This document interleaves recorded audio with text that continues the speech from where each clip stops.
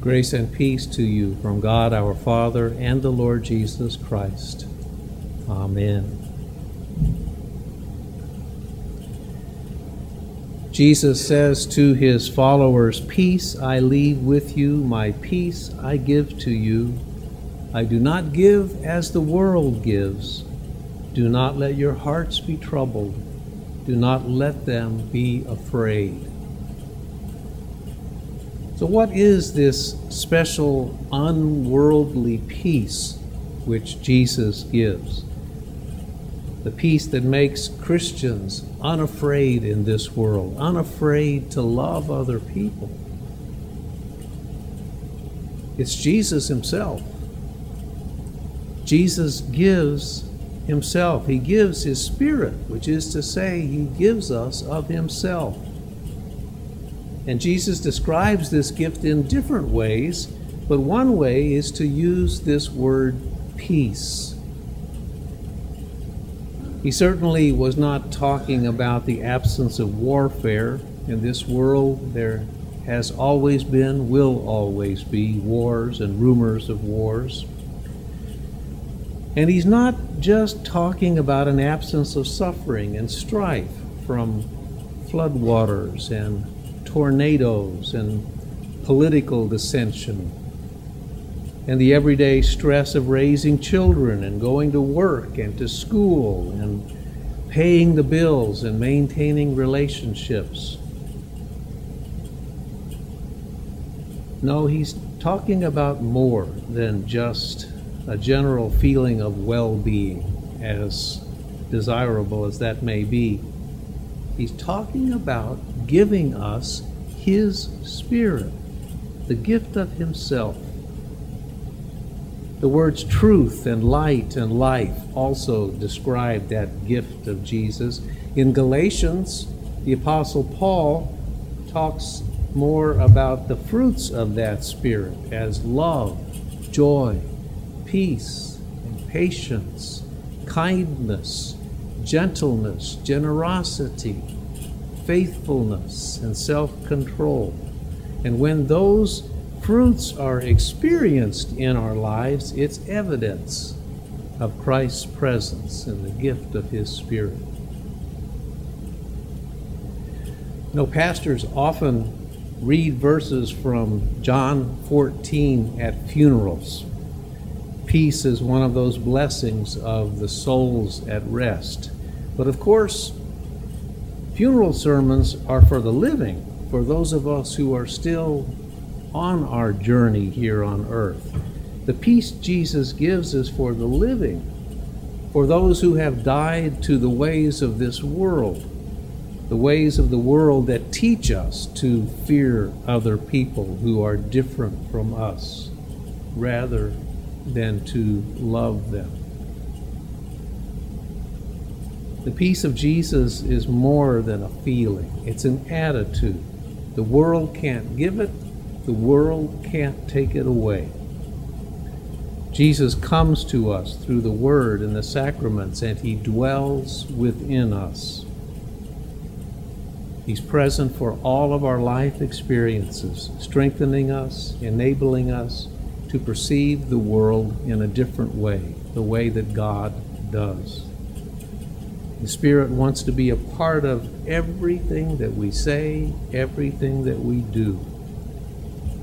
And even painful experiences lose their sharpness with that awareness.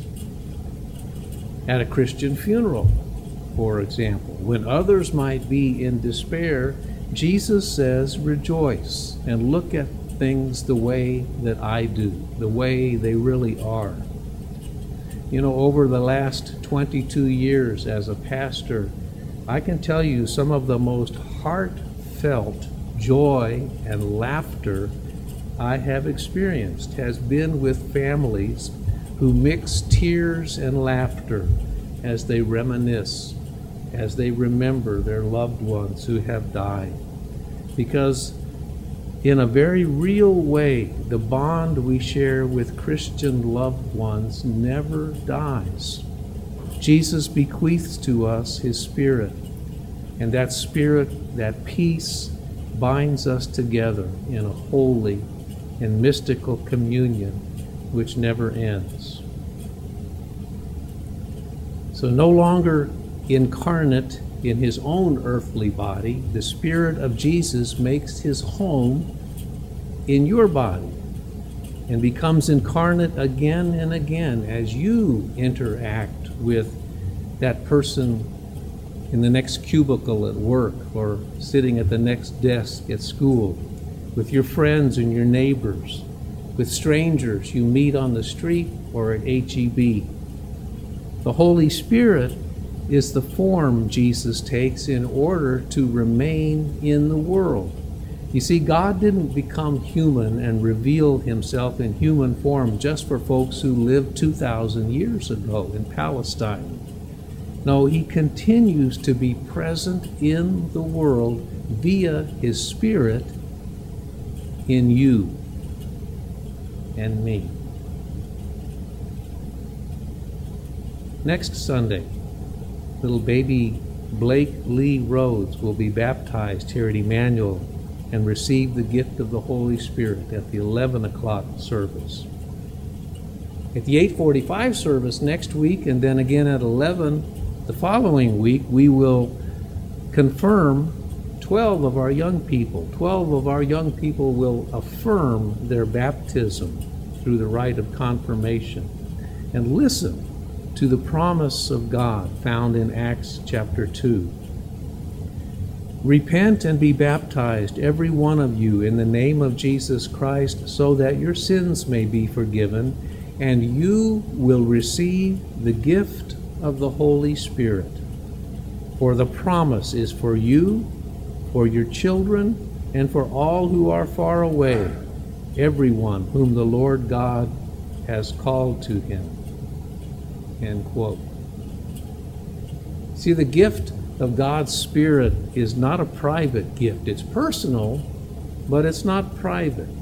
Because as children grow up in the Word, as members of the body of Christ, hearing the Word and keeping the Word and seeing it enacted by their parents and sponsors and brothers and sisters in Christ who love the Lord, they know that they're loved and that they will never be alone, that they're part of a family, a holy communion, the church, the body of Christ on earth. And this ongoing incarnation of God has huge implications for our lives.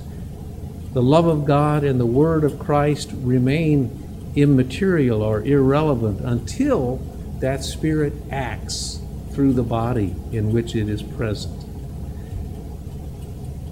My sinful nature and yours resists the gifts of the Spirit. Love and joy, peace, patience, kindness, gentleness, generosity, faithfulness, self-control, those are not my human nature.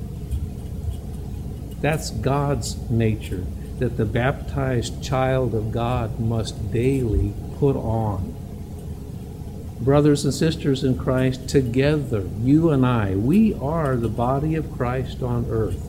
And the Spirit of Jesus takes on human flesh when he acts through you and me. And so, yes, in one sense, that incarnation of God was a once and for all time event when Jesus was born in Bethlehem. But in another sense, it continues until Christ comes again. And here and now, Christ comes when Christians allow his Spirit to rule their lives.